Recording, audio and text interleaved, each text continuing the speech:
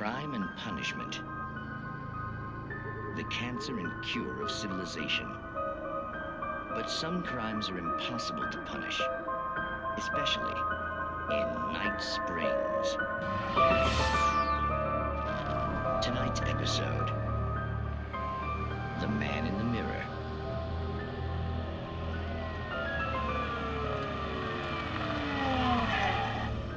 He's inside, Agent. He's a weird one. So, you're confessing to killing that guy, huh? Why? Had it coming? Yeah, but why would you do that? I mean, you're a nice guy.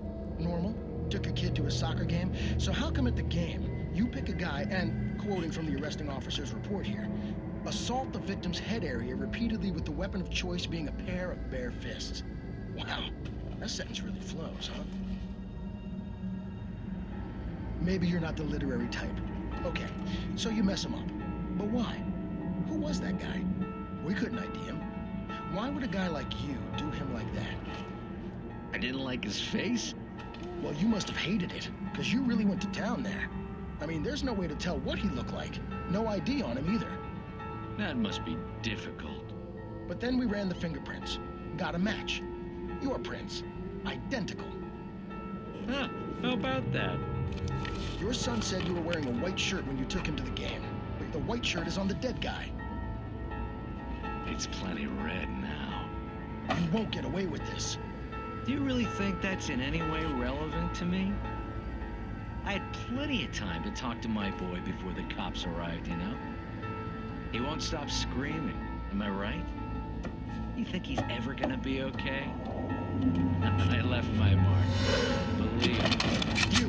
You bastard. What? You gonna shoot me? What's the point? I'm going to prison. You got me. I don't understand any of this. And you never will. Don't worry. Maybe you'll see me again, Agent. Maybe in the mirror.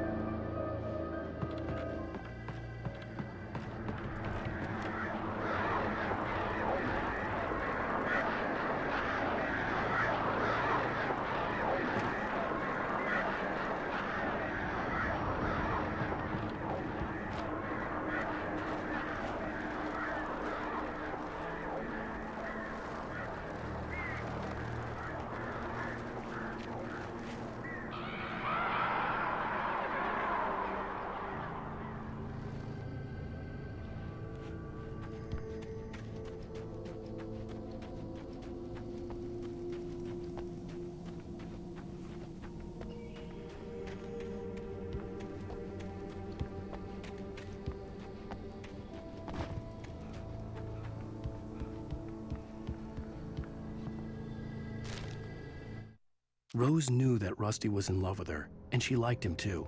She liked him a lot. He taught her to dance, and life had certainly taught her the value of a man who was gentle. He treated her well, made her smile, made her feel good. But Rusty wasn't the prince of her dreams, and that tended to underline the unbearable truth. She was no closer to that Hollywood magic than he was.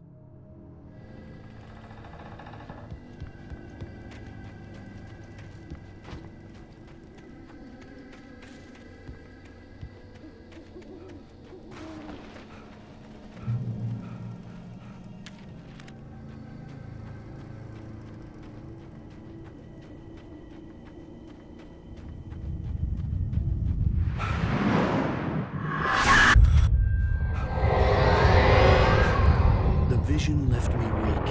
This was no head injury.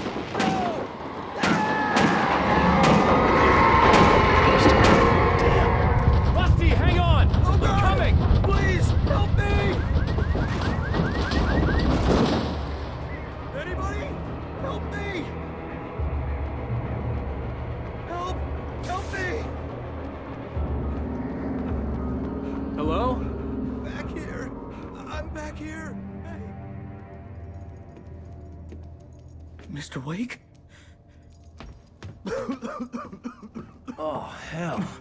It happened just the way it was on that page. I found. Came true. It knew. So dark. It'll come back for me. You must... The lights. In the office. I have the key.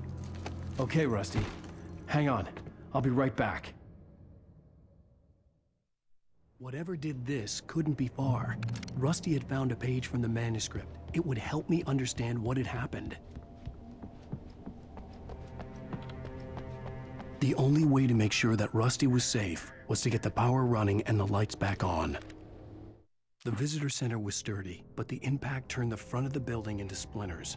Rusty was thrown across the lobby like a rag doll and hit the far wall hard. It didn't hurt until he tried to move and saw his leg bend the wrong way, felt the broken rib stabbing him on the inside.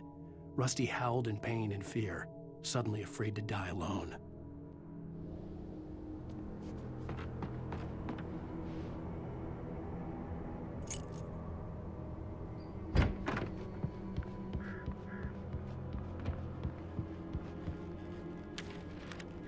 At the last instant, I changed direction and threw myself down.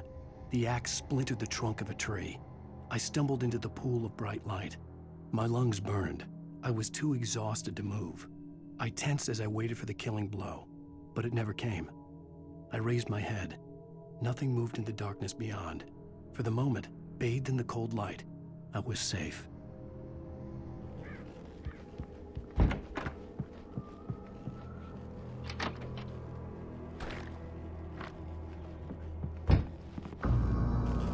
I was too late. Someone had destroyed the circuit breaker. There was no way to get the lights back on. Rusty! Rusty! The ground was covered in fading liquid darkness.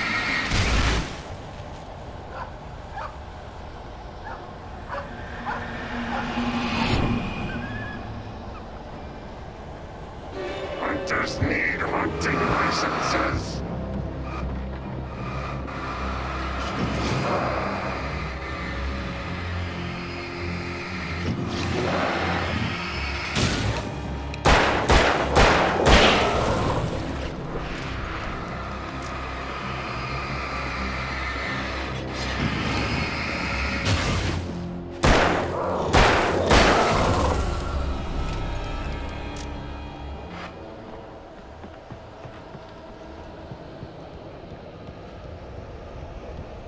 Something had torn a mammoth-sized hole in the wall.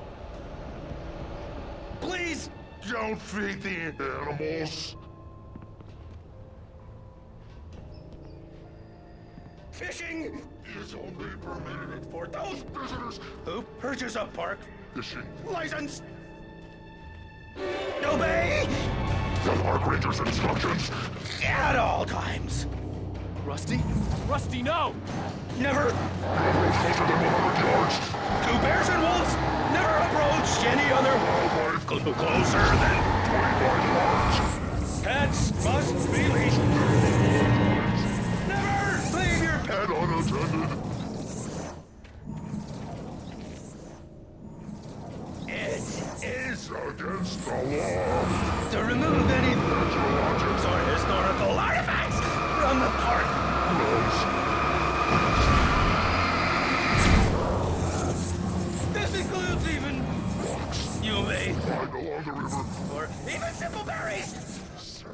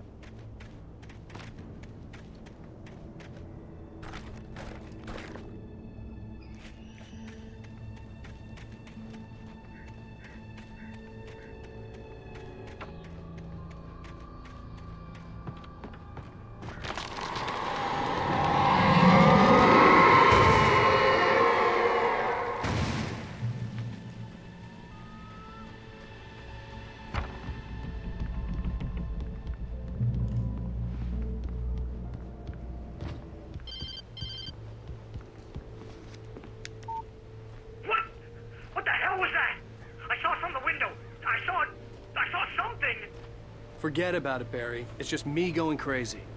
Oh, jeez. Oh, jeez. You're not crazy. I wish you were crazy, but you're not crazy. Al, be careful.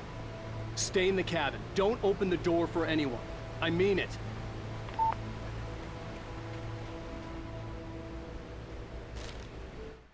In that last instant of consciousness, Rusty thought about Rose.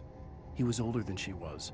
Rose was barely out of her teens, but she made him feel young and forget what a train wreck his long-dead marriage had been. He still wore the ring. He'd been waiting for her to tell him to take it off. Now she never would.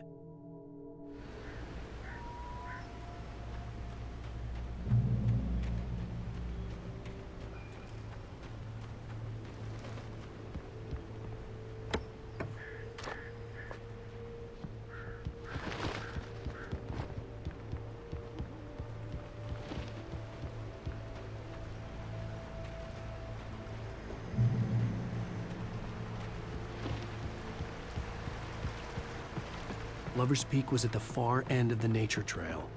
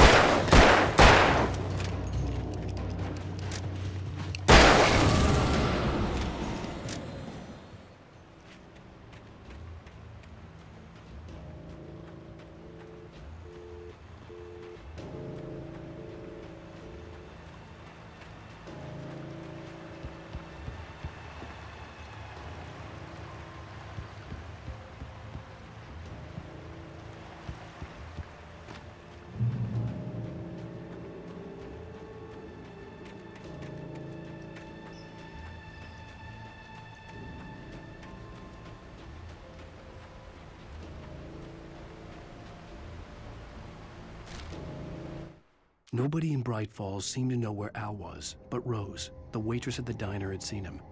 From what Barry could tell, Al pretty much fell off the face of the earth when he left the diner. Rose was just the kind of fan that Al hated, but she really tried to help. She was smart too, knew a lot about what was going on in the town, knew a lot about Al, even knew who Barry was. Barry liked her. That was no big surprise. When it came to women, Barry and Al rarely saw eye to eye.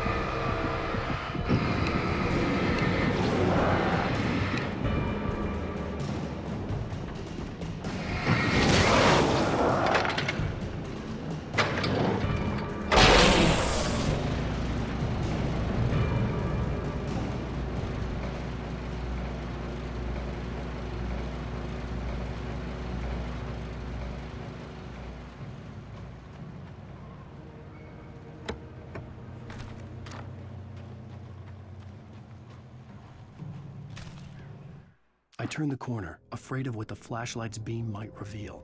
Suddenly, a roughly painted symbol of a torch glowed in the light. Behind it, hidden by a rock, sat a battered metal trunk.